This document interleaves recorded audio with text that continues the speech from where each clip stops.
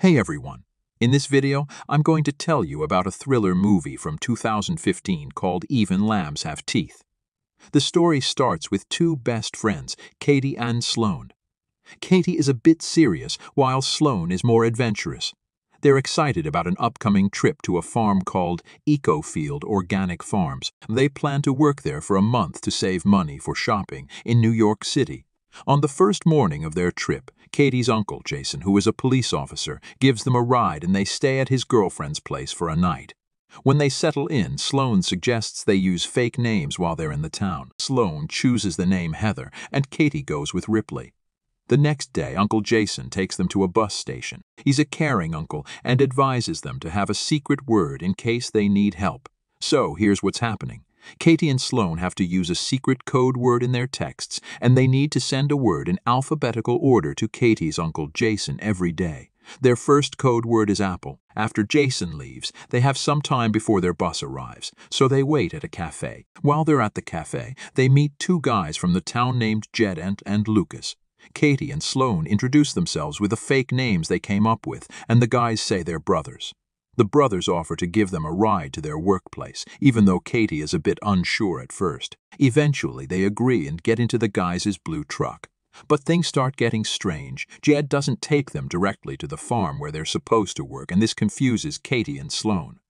They keep asking if they're going the right way, and Jed tells them to wait and see. Finally, they arrive at a place. The guys say it's their family's home and invite the women inside. They meet the guy's mom, who seems a bit shady. She offers them tea, and they sit down for a chat before going to the farm. While they're there, Katie gets a text from her uncle, and she uses the secret code to let him know she's okay. Meanwhile, they're served some pie and tea, even though they probably shouldn't have trusted it. But they eat and drink it anyway. Unfortunately, there's something in the drinks that makes their vision blurry. Turns out, they've been drugged. The two friends quickly realize that something is wrong and try to escape. But Jad and Lucas catch them and bring them back inside, making them unconscious. The next day, Katie and Sloane wake up in the woods, chained up and frightened. Jad tells them they'll have to live here now and provides them with basic things like clothes, a bed, and a toilet. Later, another man named Boris arrives and takes Katie's phone to see if anyone is searching for them. He figures out that they lied about their names and the secret code word. They finally admit that the word apple is the real safe word. Things get worse when the town's sheriff appears while Katie and Sloane are getting ready to shower. He's a horrible person who supports human trafficking, and he threatens them with his gun. After the sheriff leaves, Sloane tries to comfort Katie. Meanwhile, their Uncle Jason becomes worried when he gets a text with the same safe word as before. He realizes something's wrong and starts looking for them. Back in the woods, Jed and Lucas introduce another man whom they call Scruffy Guy. He takes Sloane into a trailer, and it becomes clear that he's unstable. Uncle Jason becomes more concerned when he contacts Katie and Sloane's workplace and learns they never showed up. He becomes convinced they're in trouble and starts searching for them. Meanwhile, things take an even darker turn for Sloane and Katie as an even scarier customer arrives. Jed and Lucas try to protect them as the new person approaches. A person in a pig mask takes Sloane into a trailer. After he leaves, Katie tries to comfort her. Happened.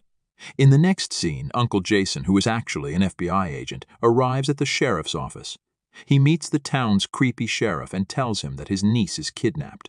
He also mentions that Katie didn't use a new code word in her latest text. This information makes its way to the kidnappers. Meanwhile, back in the woods, Boss Boris decides they need to kill Katie and Sloane because of the FBI involvement. Katie overhears this plan. The FBI uncle goes to the cafe where he last saw Katie and Sloane and gets information about the truck they left in. The next day, Katie warns Sloane that the kidnappers will soon try to kill them. The kidnappers, along with a guy named Scruffy, show up and leave Scruffy to watch them. Katie seduces Scruffy and then attacks him, freeing herself and Sloane. They manage to escape their chains. The sheriff arrives, likely to harm them, but the two women steal his car just in time. They go to a hardware store to get supplies and ask the cashier about Boris, who has a blue truck. They find out where he lives. Meanwhile, Uncle Jason investigates by going to a car insurance building. He pretends to have had an accident involving a blue truck and asks who owns it. Back at Boris's place, Katie and Sloane surprise him with nail-spiked tennis balls, injuring him. It's getting intense, and things are about to get even more serious. With the situation reversed, Boris begs for his life and offers money to spare himself. Uncle Jason arrives outside Boris's house.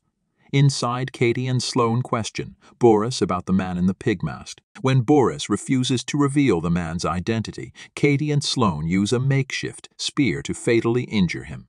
Uncle Jason enters the house to find Boris dying and hears car engines outside. Katie and Sloane drive away, while Uncle Jason rushes Boris to the hospital. The sheriff informs Uncle Jason that Boris has passed away. Worried, Uncle Jason tries calling Katie's phone, but he's interrupted. The sheriff realizes he's exposed and aims his gun at Uncle Jason.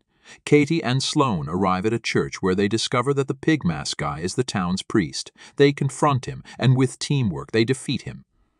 As Katie and Sloane drive off, they seem relieved. However, they make a stop and discover that the pig mask guy, who is the priest, has been chained behind their truck all along. They douse him in gasoline and set him on fire before leaving. While Katie and Sloane are doing well, Uncle Jason is now captured by the sheriff. Even worse, the sheriff has captured 2 new young women. Fortunately, Katie and Sloane come to the rescue. They tie up the sheriff and subject him to a dangerous game. It's clear that Katie and Sloane are a bit unstable, but their actions are driven by their circumstances. Those awful moments, the sheriff starts apologizing, but Katie ends it by hitting him in the head. Katie and Sloane then free the captured women and instruct them to help Uncle Jason. The women are grateful and won't tell Uncle Jason who killed the sheriff, showing their appreciation for being saved.